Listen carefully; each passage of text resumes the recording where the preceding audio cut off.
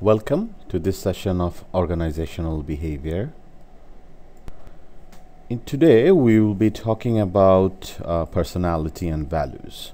Primarily we are going to talk about chapter 5 which deals with research on personality and its relationship with behavior, and more importantly how it's important for the workforce and the companies that we are working for.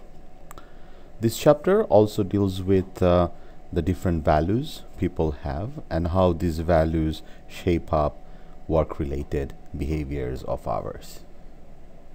The primary learning objectives of this chapter are to look into the description of personality, its different important aspects, then to look into the different benchmarks and processes to identify, describe, and measure different strengths and weaknesses of different sorts of personality within the workforce, and then look into the cultural aspects of it and how people's personality is being defined by different situation in social context, in a professional context, and eventually we will be looking into why it's important for the managers and the leaders to know more about the personality and values of the people working with them. According to the book, personality is a dynamic concept describing the growth and development of a person's whole psychological system. In a professional setting, managers always want to know the different personalities of the people working under them or working with them. But it's always a challenge to measure personality. There are different tests available in academia and definitely in the professional world to look for different sort of a measurement. But nevertheless, it has been a very challenging issue to quantify or to better understand and communicate different sorts of personality within certain frameworks. In many cases, what we have seen is measuring personality is more or less a self-reporting surveys or self-reporting tests. When it comes to determine the different factors of personality or to put different personalities into different boxes, people always ask the questions how this one's personality has been influenced, has been shaped out. Does the society have anything to do with it, or the family influence, or is there any kind of biological influence from the parents passed on from generations to generations? So this very factor is heredity, and that refers to this heredity approach. According to the book, argues that the ultimate explanation of an individual's personality is the molecular structure of the genes located in the chromosomes.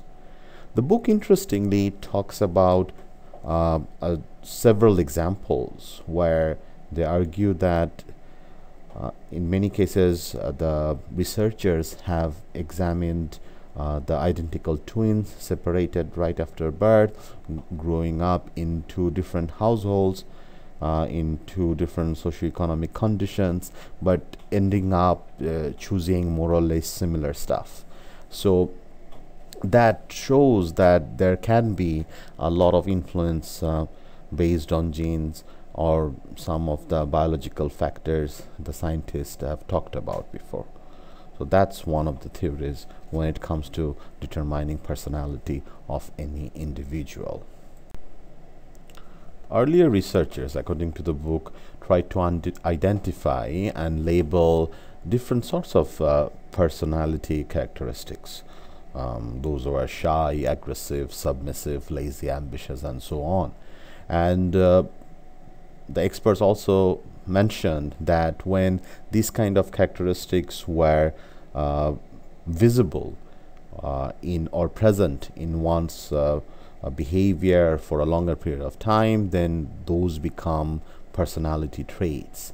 Now, there have been many efforts to identify the primary personality traits within a human being, but eventually there has been a lot of confusions, and there were the lists were too many and too long to have some sort of a generic framework. The most famous one in terms of identifying the personality framework of a person or a workforce is Myers-Briggs Type Indicator, or MBTI. Here, individuals are classified in different sorts of groups, either as extroverted or introverted. They can be sensing or intuitive. They can be thinking or falling into the feeling group, and they can also be perceiving or judging. And all these classifications are then combined into 16 different personality types. For example, if somebody is INTJ, then they're classified as visionaries. So according to this framework, these people, or the people who belong to this group, usually have original minds and great drive.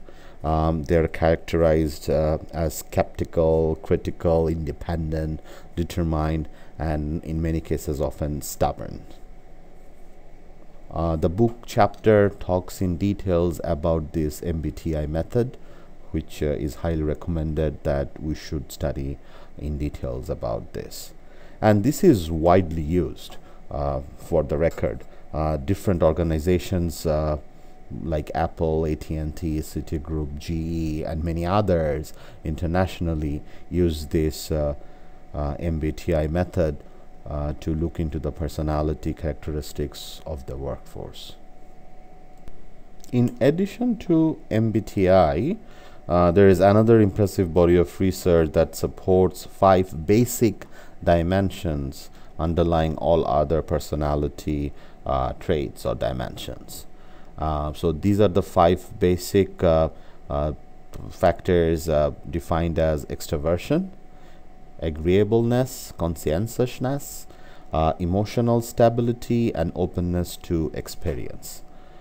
According to the studies, different studies, and especially we have seen in the book, the most crucial one is the third one among these 5 traits.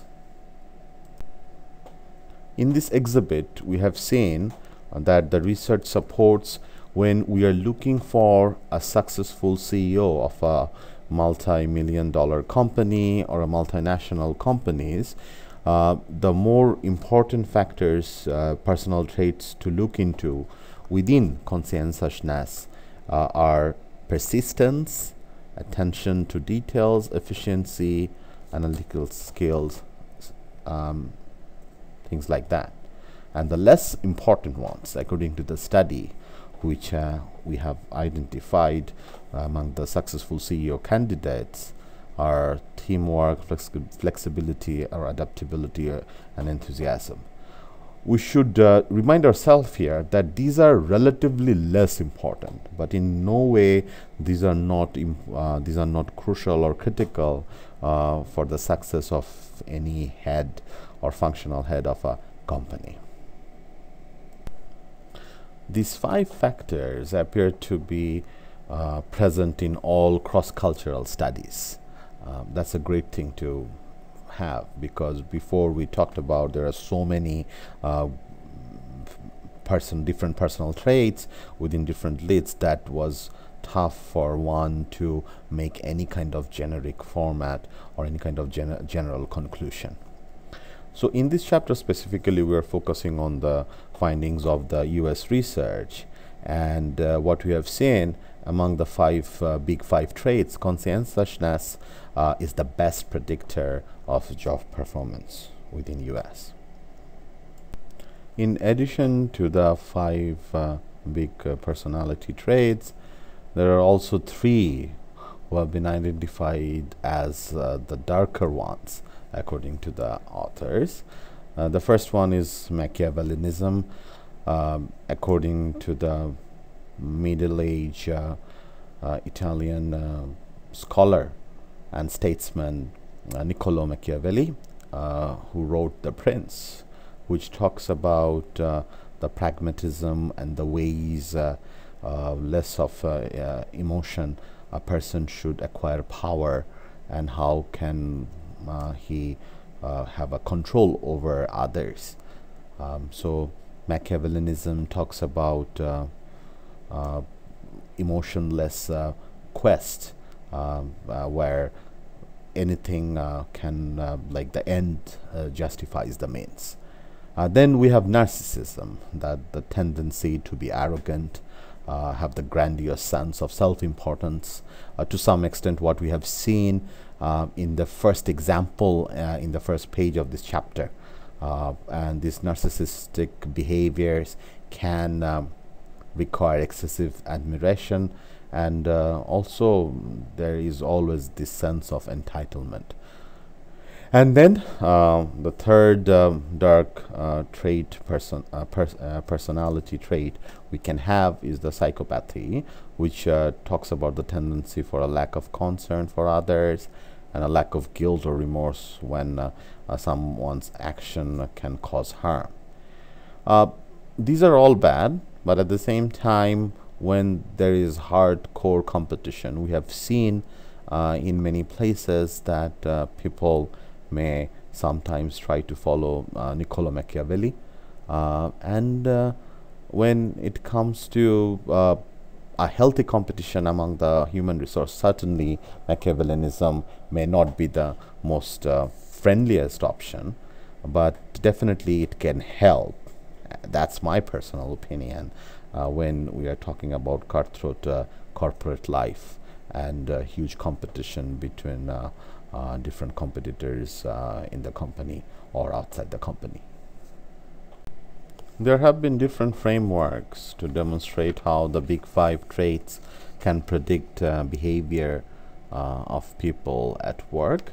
One of these is approach and avoidance framework that casts personality traits as motivations, and it helps to explain how we can predict that the people will react to the positive stimuli, which is related with the approach motivation, and how the people will be reacting or averting due to the negative stimuli in a situation, and that is kind of frameworked through the avoidance motivation.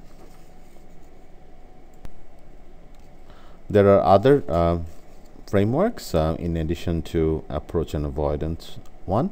The book talks about the core self-evaluation, self-monitoring, and proactive personality test.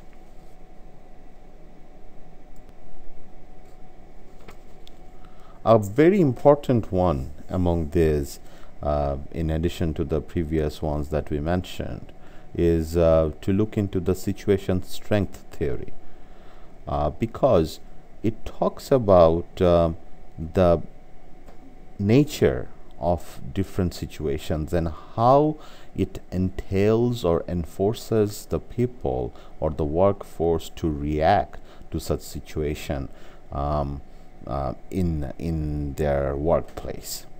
For example, if we are talking about the responsibility of a manufacturing plant worker, where her or his primary job is to connect equipment A to equipment B. If he or she cannot do it, cannot react properly to this task, then definitely there will be a fault in the manufacturing line. Now, according to this situation strength theory, this is a strong situation, and hence the reaction of the person, the behavior of the person, reactionary behavior of the person has to be very precise.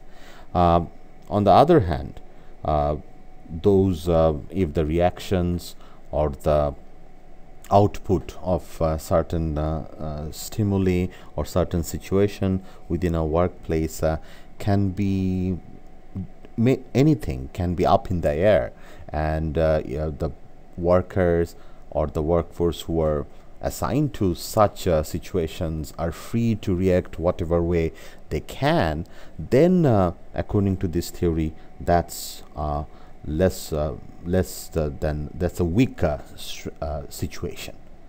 Now this is interesting because according to the book, different studies, what we have seen is this strong situation is not always good for the workforce. In many cases, when we are looking into the startup cultures, when we are looking for innovation, when we are looking for some sort of optimizations and convergence and synergy between different work departments or different type of product development, these are the situations where the absence of strength can be very, very critical.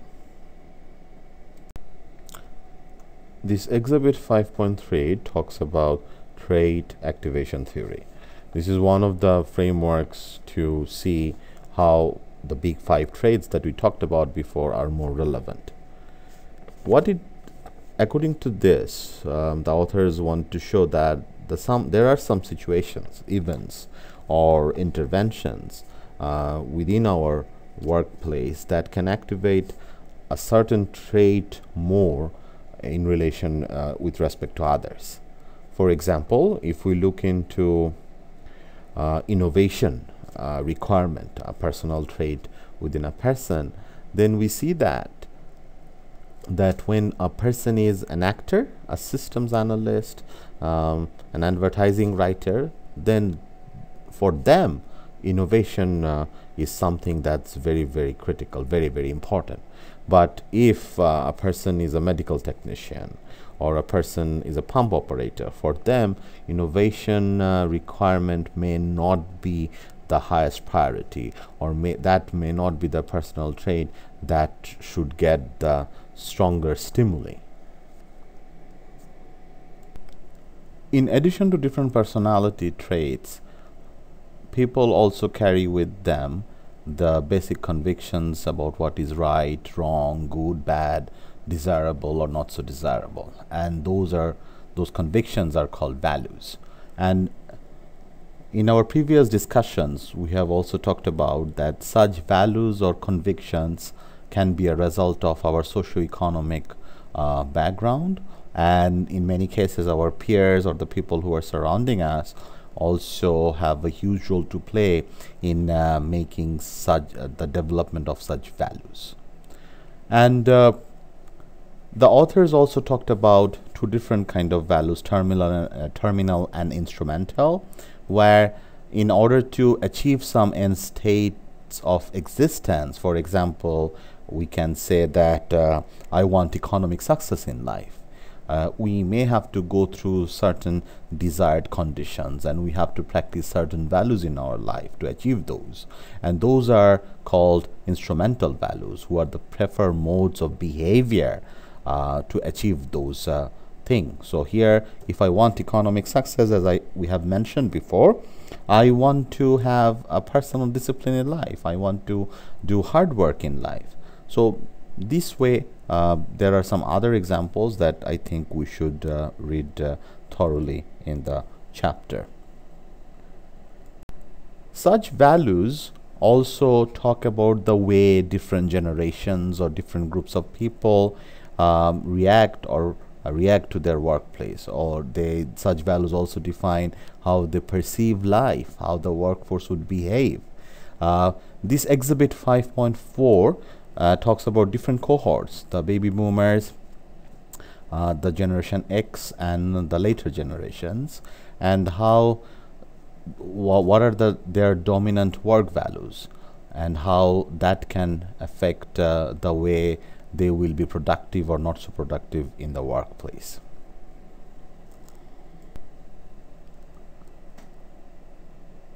It's very important to link individuals' values and personalities at workplace. That in organizational behavior helps the managers and the company leaders to look into their workforce and to be better informed to manage them efficiently.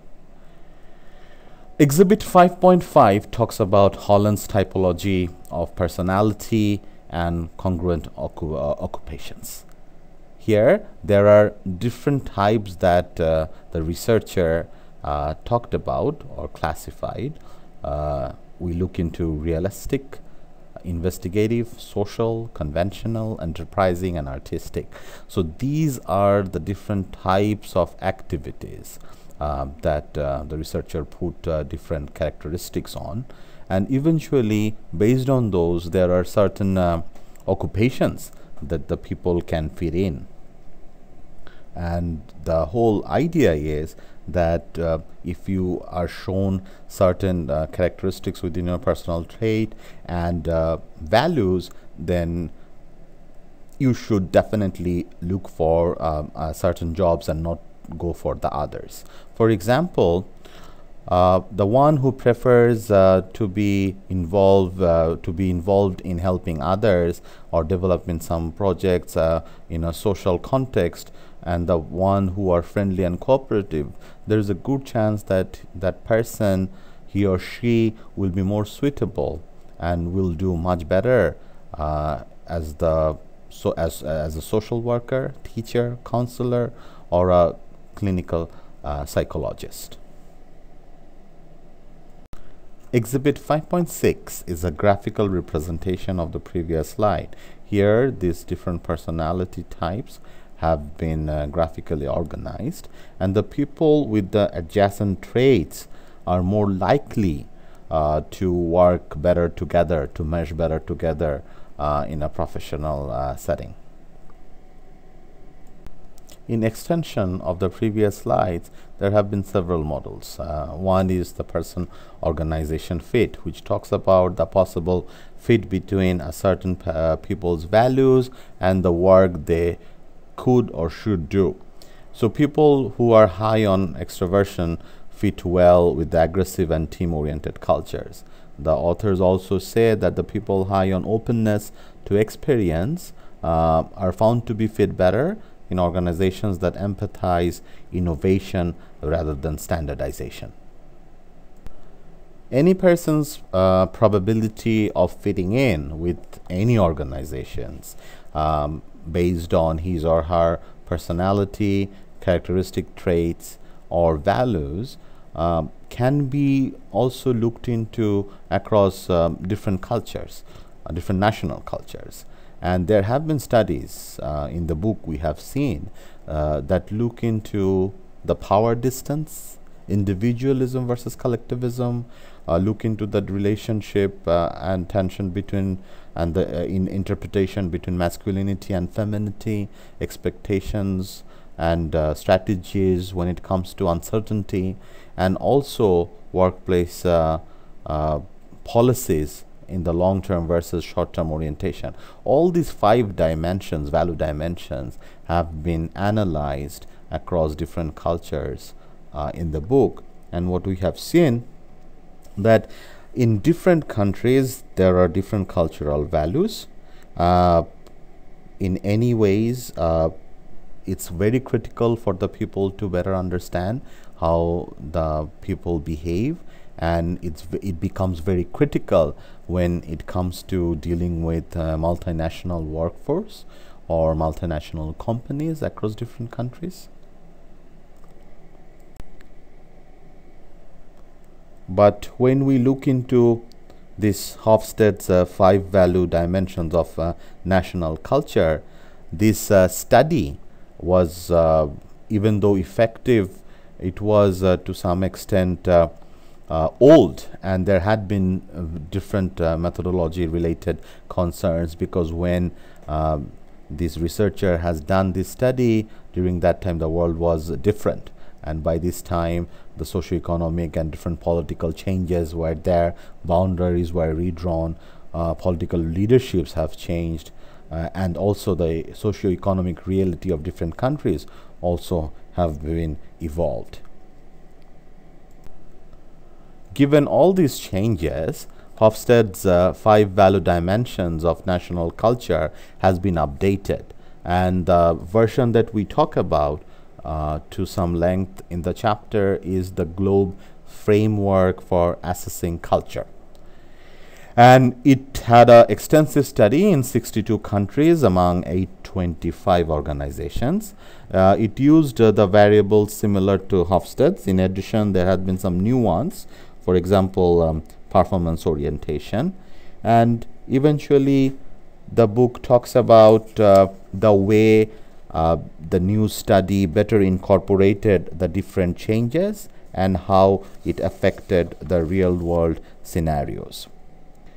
So, despite the concerns that the people raised, Hofstede's has been one of the most widely cited social scientists ever, and his work, his framework, has left a lasting mark on organizational behavior. So, to sum it up, what are the implications for managers? Why should we need to understand people's value? Why should we need to understand different people's personality? Of course, these are critical because personality definitely does not always give us the whole picture, but it certainly set up the stage to better understand the human resources we are dealing with. And definitely when we are hiring new people, definitely we should consider screening job candidates based on the big 5 traits and whatever thing is critical and demanding for the job at hand. That's very important. If we want somebody for a job in a customer service at a front desk or online to deal with the regular and newer customers, definitely we need somebody with a lot of social skill and who can be innovative in different critical scenarios. And certainly we should not have somebody who loves to follow strict and specific orders. So that's very, very important to look into. And definitely we should always strive to have a optimal fit for the existing working force that we have in our company so that we can get the best out of them. And definitely the results that we have from the different personality measurement studies, for example with MBTI and others, should be helpful for further feedback and training and further development of the human resources. Those knowledge definitely should be shared among different departments, should be transparent, and at the same time such knowledge should be used to motivate the people who we are working with for a better, productive, professional experience. Thank you so much.